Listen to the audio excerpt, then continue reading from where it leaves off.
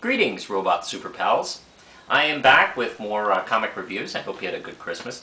Happy holidays. And let me just get going. I have Wonder Woman number 39, and it's by Gail Simone and Aaron Laprisky. And this is the conclusion of the current story arc, which...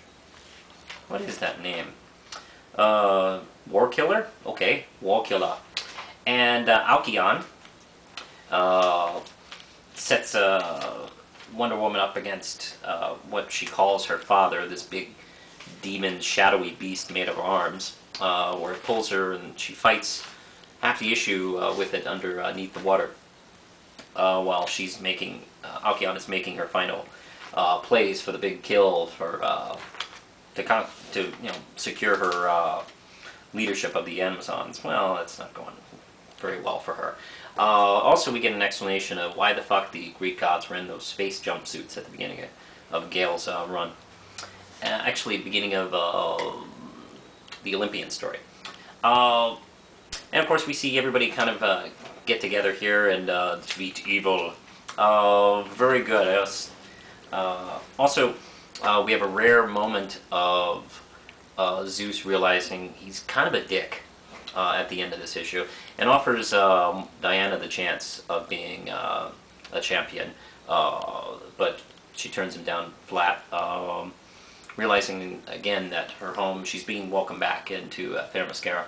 I think we're getting a look at finally Gale being able to fully turn the ship around. I've gotten a feeling reading the books that she's been taking a lot of care in changing this ridiculous status quo that Heinsberg put into the books, making her a special agent and shit like that. Hopefully the special agent stuff is almost gone. 5-gram chips, very good. And Gotham City Sirens, number 7, by Paul Dini. This time Gullum March is in here. He's being filled in by David Lopez, who, I guess the inker is still here, because it looks a little bit a lot like his work anyway. It's the Christmas issue, and it's very similar to Paul Dini's Christmas episode of Justice League, where the characters kind of split off and have their own separate holidays, however they celebrate them. Poison Ivy goes to the rainforest, and quickly realizes that she actually misses Gotham City. Catwoman spends some time with Dick Grayson and Damian, and because she realizes, well, I guess Bruce is gone forever, might as well just get better at connecting with these guys. And probably the best part, though, is Harley Quinn coming home to see her family. That's right, we get to see Harley Quinn's family in this issue. We get to see her mom, her dad, her brother, and I won't say anything specific. It's just a lot of fun to watch them interact. That alone, I mean, if it was just those pages, that'd be worth the cover price. And also at the end, it's kind of setting up a new house headquarters for them. It's interesting. Dini has kind of created sort of a new version of Birds of Prey, except they're a little more sinister than the Birds of Prey. So, yeah, love it. 5-gram chips. Meanwhile, the issue 18 of Madame Xanadu, cost no man can say. Well, actually, it's $2.99. Let's see, Matt Wagner and Amy Reeder Hadley, picking up where last issue left off, where Morgan Le Fay shows up, being the one who's been possessing poor Betty Reynolds, and she hasn't made clearly known why she is making this attack now, but I don't know. I have a theory that has something to do with the oncoming appearance of the super characters. I don't know, maybe not. I don't know. But really exciting. Also, Martian Manhunter John Jones has a appearance in it here, and actually it's a little more action-packed than usual. They actually do some fighting here and there. Pretty cool. 5-gram chips. And a one-shot from Dark Horse, Willow.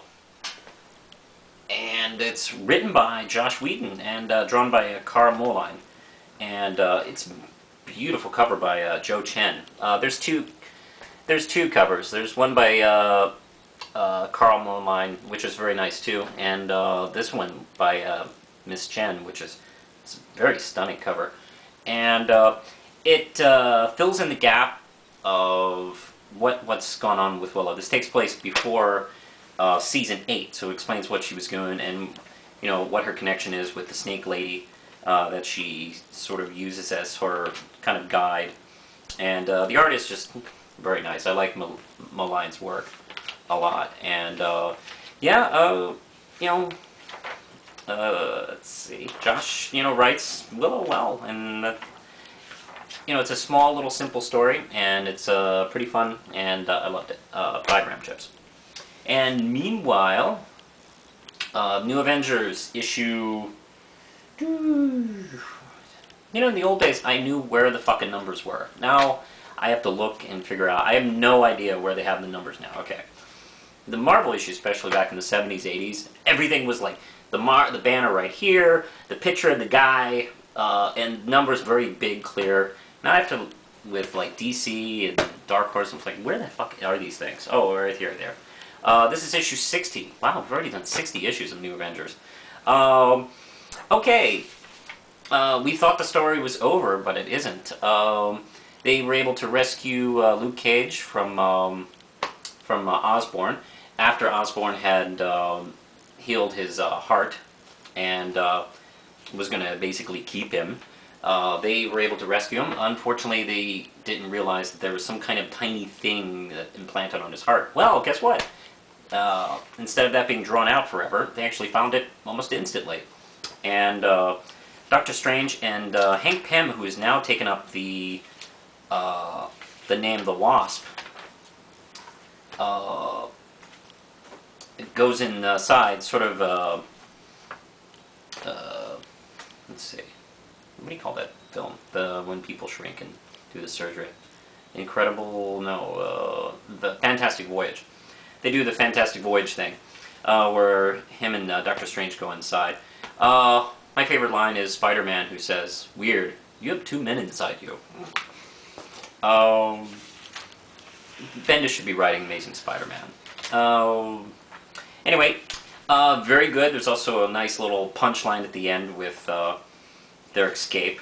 And that pissed off Osborn quite a bit. He is now ready to really start the war with the Avengers. He wants them dead. He wants their families dead. And I guess we're all ready for the siege. I think all the Avengers books are all set up, and each one says continued in siege, so here we go. We got the big change going on with the war. I think probably Osborn is going to be taken down a couple of notches, maybe lose his power, maybe return back to prison, or pretend fake killed. Good old-fashioned supervillain fake killed would be nice.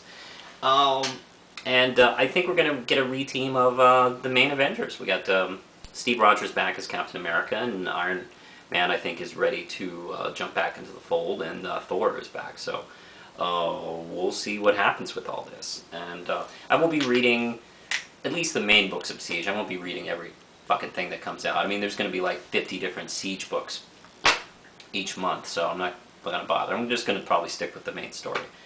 And I'll let you know what it's like. That's kind of it, and I hope you enjoyed the show. Push the button, Lindsay.